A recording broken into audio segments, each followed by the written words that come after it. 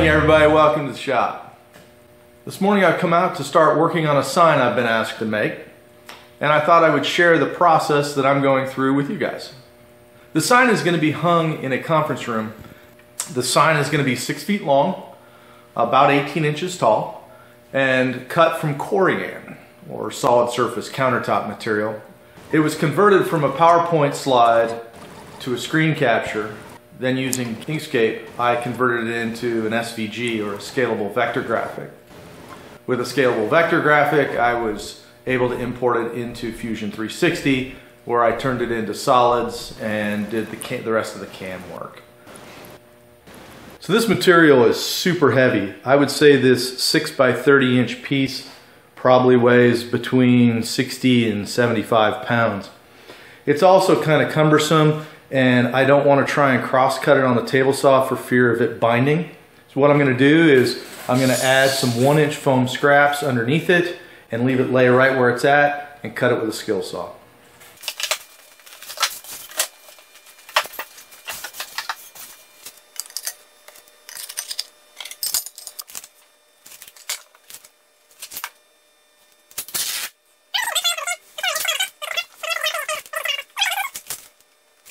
So the first thing I'm doing is I'm going to slice off about 18 inches off of the bottom of this 6-foot sheet of solid surface material. This is a half a sheet. A full sheet's 12 feet long. The red was insanely expensive, so we're being very careful. I've got all the letters nested together, and they fit in about an 18-inch piece of this. I couldn't buy less than a half a sheet. I tried.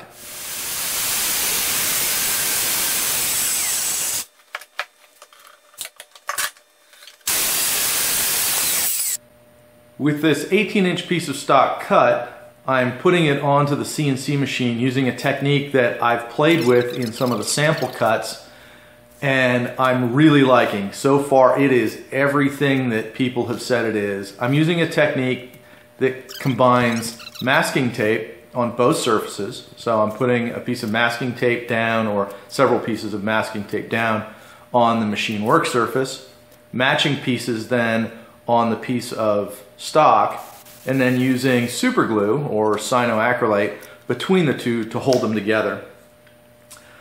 I have used this for the sample letters that I cut while we were determining scale, and it has worked really super well. So here you see me setting up the height for the cutter, and we're going to hit the go button. Runtime on this job is about 1 hour and 40 minutes. I don't have dust collection set up yet. I'm not in a big hurry. I'm still learning the machine, and I want to be able to see what the cutter's doing and how it's performing. As I get more comfortable, I will get more interested in adding dust collection to it. So in the meantime, you'll see me vacuuming bits up every now and then and checking on it.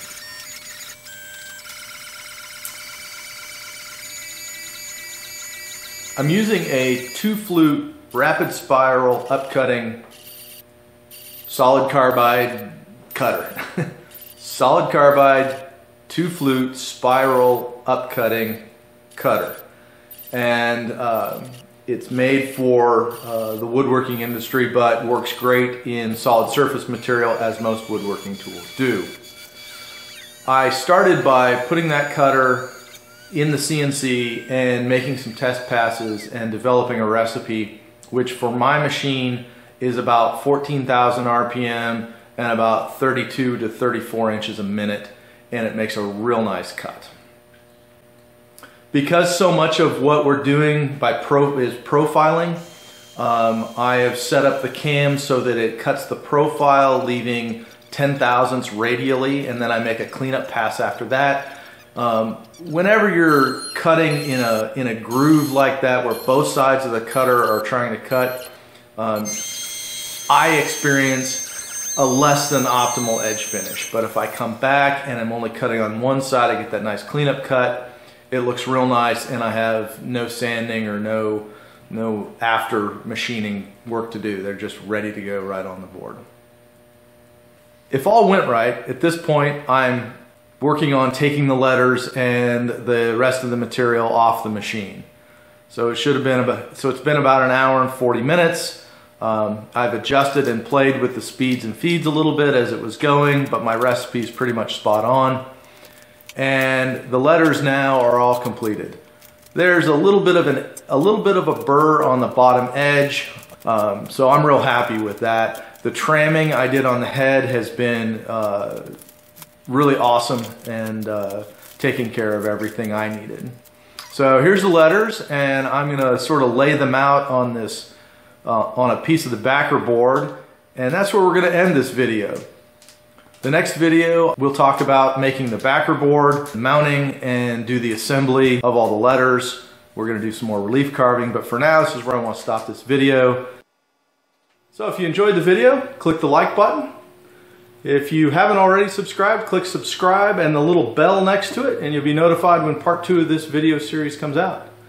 I'm currently shooting the series that's going to come after that. I think it's going to be about 3 parts on building a phase converter. So another good reason to subscribe if you haven't.